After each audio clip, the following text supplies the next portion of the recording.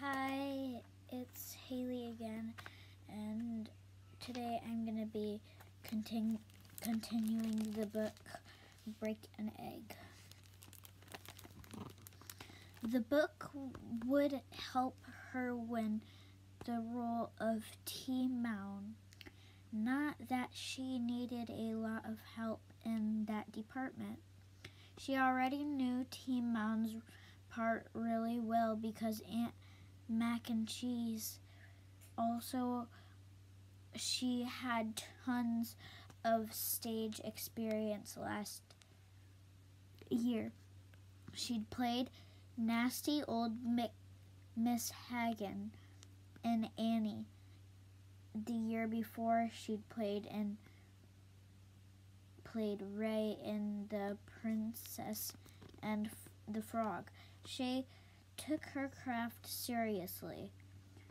She wanted to be a movie star when she grew up, and a dentist too, because she thought teeth were cool, plus maybe a veterinarian like her mom.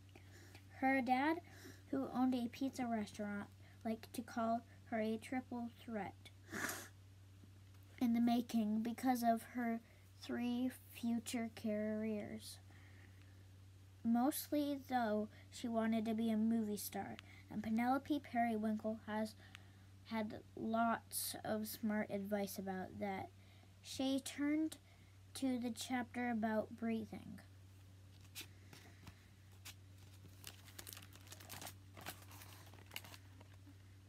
There's the page right there. She's thinking about what, she should be when she grows up. And then there's her book right there. A great actor must have excellent breath control, stated Penelope Periwinkle. She took a couple of quick painting breaths, like Sugar did whenever she wanted a Bitty Bites puppy treat. She pictured herself as Tea Mound, breathing very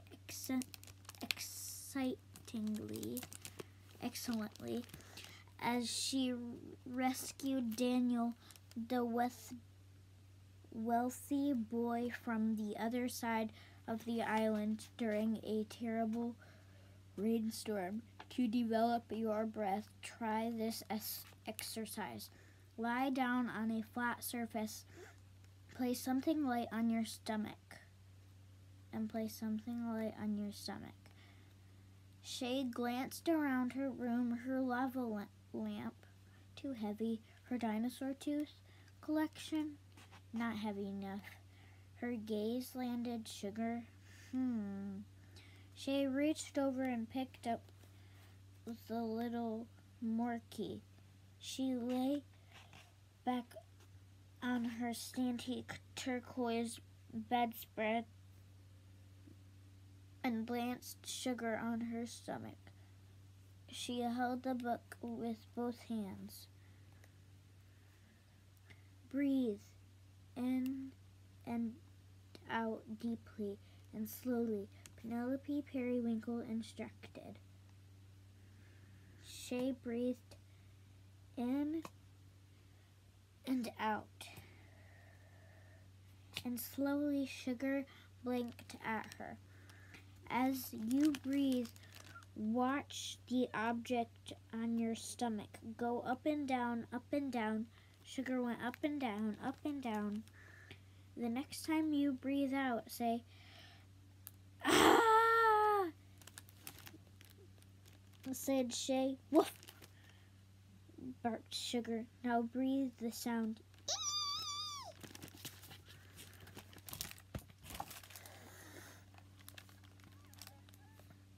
There's the picture right there.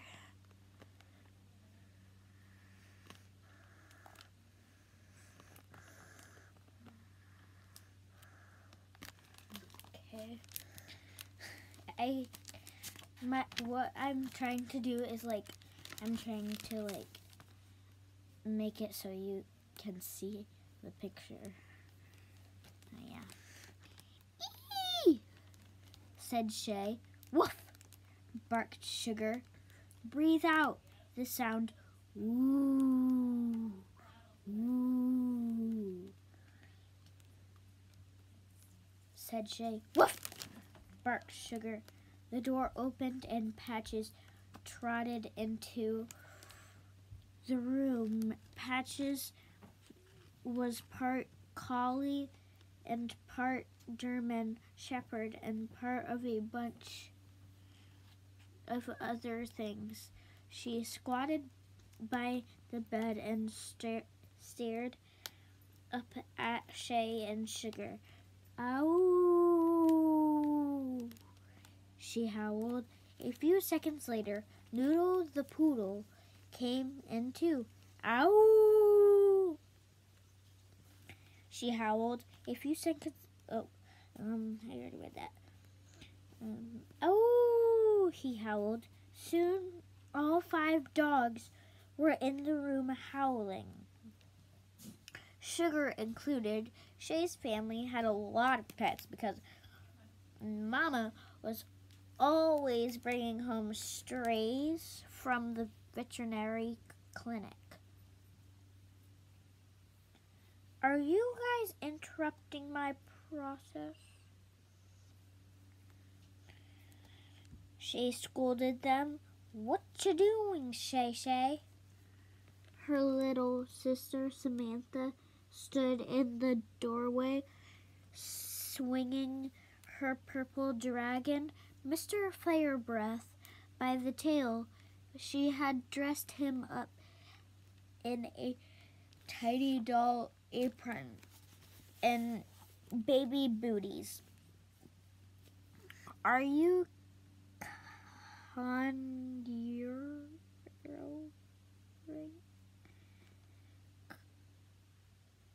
conducting a dog orchestra? Samantha asked. Conducting? And no, I'm practicing for a very, very, very important audition. Didn't you see the sign on my door? Shay made a stern teacher face and pointed to the piece of paper taped to her door. She had scribbled, "Do not disturb," on it in big letters. With shark and princess stickers. Only the U and R and B were visible. Jacob had struck again.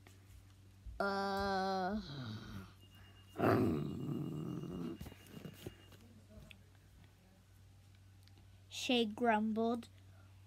What's the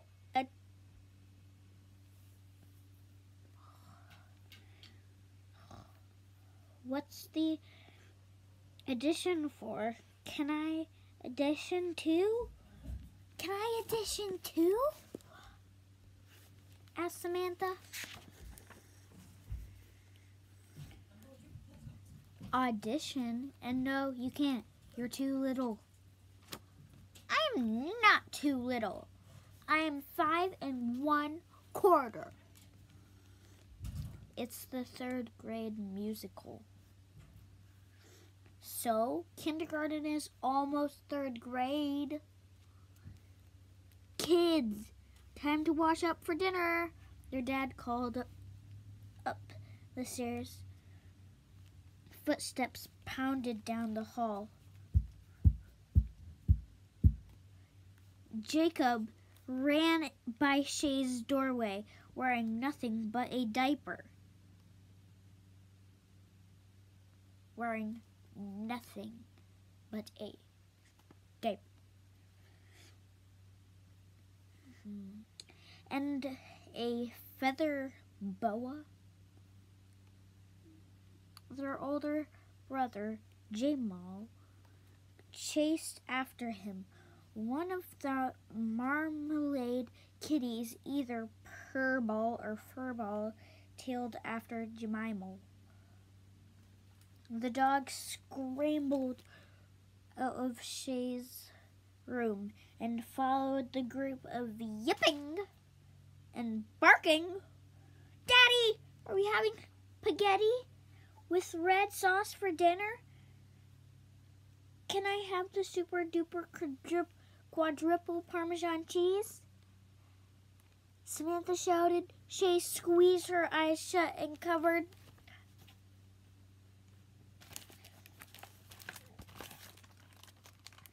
Here's the picture. That. Right there.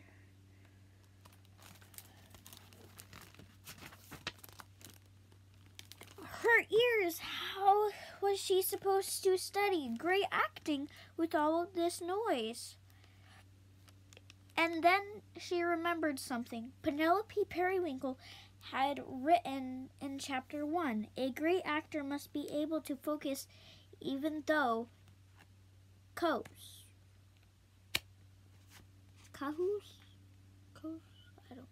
I don't know that word. I'm just gonna say it's Cahos. Shay nodded to herself, feeling very wise. Cahos was crazy stuff happening all at once. Cahos hadn't kept T-Mountain from being a brave heroine.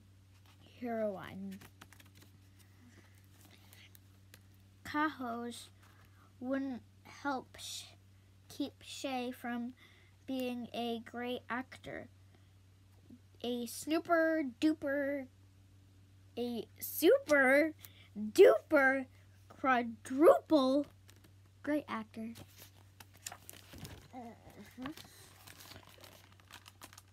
So there's the page number 1 picture. There's the page number 1 picture. There's the page number 2 picture.